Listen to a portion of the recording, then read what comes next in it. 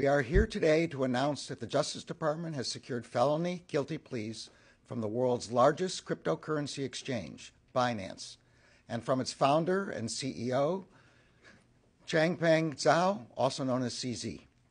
Separate from the criminal enforcement actions the Justice Department is announcing today, Secretary Yellen and Chairman Benham will also announce civil regulatory enforcement actions, and the Treasury Department and the CFTC are taking against Binance.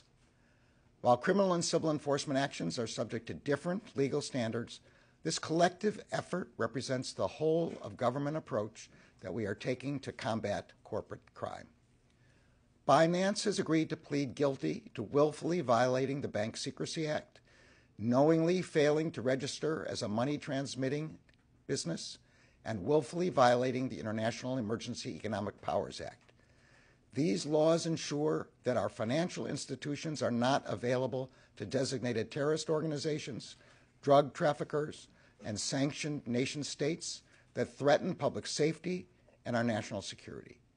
The Justice Department is requiring Binance to pay $4.3 billion in penalties and forfeitures. This is one of the largest penalties we have ever obtained from a corporate defendant in a criminal matter. The Justice Department is also imposing a monitorship as well as reporting requirements on Binance as part of today's resolution.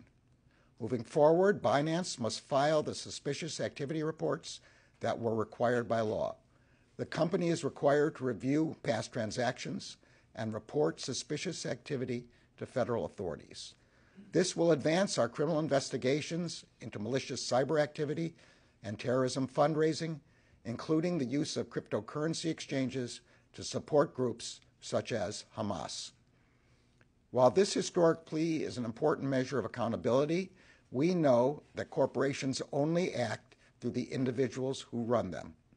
That is why we have also filed a felony charge against and secured a guilty plea from Changpeng Zhao for willfully violating the Bank Secrecy Act.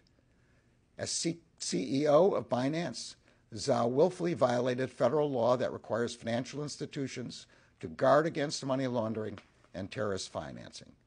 Zhao, who resides outside of the United States, entered his plea in person in the United States District Court for the Western District of Washington earlier today. In August 2017, Zhao founded Binance as a platform where users could trade in cryptocurrency. But from the very beginning, Zhao and other Binance executives engaged in a deliberate and calculated effort to profit from the U.S. market without implementing the controls that are required by U.S. law. Zhao and Binance attracted and built a substantial U.S. customer base.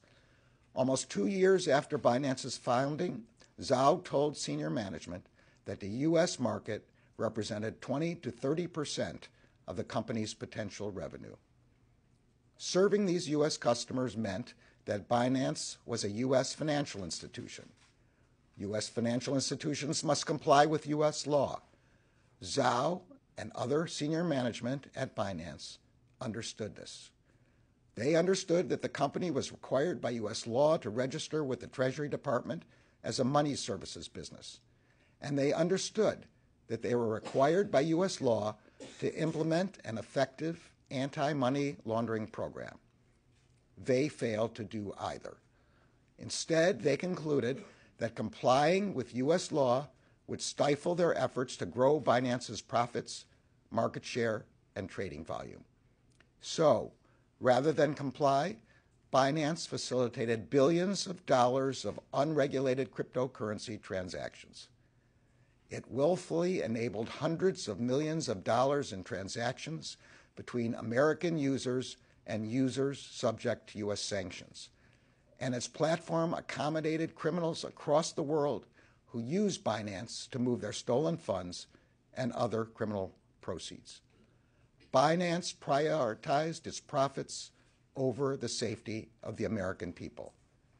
In part because of the crimes it committed, Binance became the largest cryptocurrency exchange in the world.